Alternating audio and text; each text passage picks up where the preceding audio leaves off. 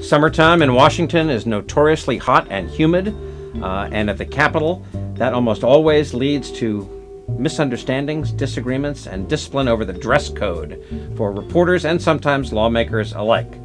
There's been a flare-up just the other day, and so my colleague Kellie and I are here to try and explain what's what.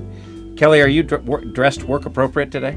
Absolutely not. In fact, today I went to work and thought, wow, if I went to the house, I would probably get kicked out. There's multiple reasons. One, I'm wearing sandals you can't see.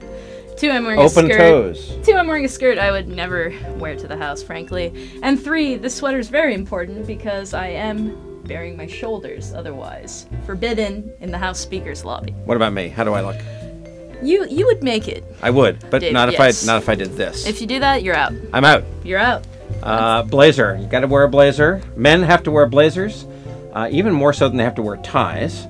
Women are not supposed to bare their shoulders, are not supposed to wear open-toed shoes, and are definitely not supposed to wear hats. And this stems back from the Jefferson Manual, which says that you must have proper attire in the Speaker's lobby. And who is up to enforce that? The Sergeant-at-Arms has to enforce the Speaker's rules. And sometimes the Speaker himself. And John Boehner was notorious, notorious stickler for proper dress. You'll remember he always had his tie knotted. He always had his blazer on. He pushed the rules about smoking, but that's a different topic. He would actually dragoon members who tried to sneak onto the House floor in gym clothes to vote. And he once got in a row with a congresswoman from California named Loretta Sanchez, who was dressed in one of your sleeveless, sort of a sleeveless thing.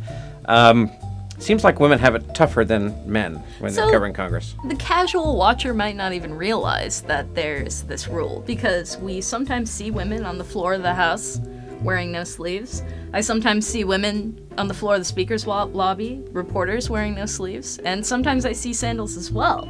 However, it's up to the Sergeant-at-Arms as to whether they're going to enforce that rule. So I think it was about a year ago, I was wearing a no-sleeve dress with a neckline pretty high, and they said, next time you come in, if you're wearing no sleeves, we will let you in. So don't do that next time. They were super cordial, but again, this is the rule. So the idea here is they're not trying to prevent us from doing our jobs, and they're not trying to prevent the members from doing their jobs, but it's a sort of one of the last vestiges at the Capitol of sort of a decorum from another day. I see it as just a way that they're trying to continue to kind of put on airs in a way that hasn't disappeared yet. Now you're going to take off and go put on a different outfit for when Congress comes back next week? Yeah, I guess I'm just going to go back to work since it's recess. So.